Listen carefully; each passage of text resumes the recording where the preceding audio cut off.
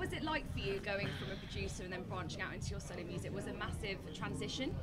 Yeah, I guess it was a very different kind of thing. It's just been really amazing being able to focus on writing the music that I want to write, rather than following briefs and people telling you, we need to sound like this and this and this. So it's really amazing just to have like creative freedom and just do what I want to do. And what does it feel like going into a setting like Summertime Ball where you're in front of 80,000 people, whereas before you're behind the screen? Yeah, it's very different, but like I welcome it. Like what do you it's do to amazing. get rid of the nerves now?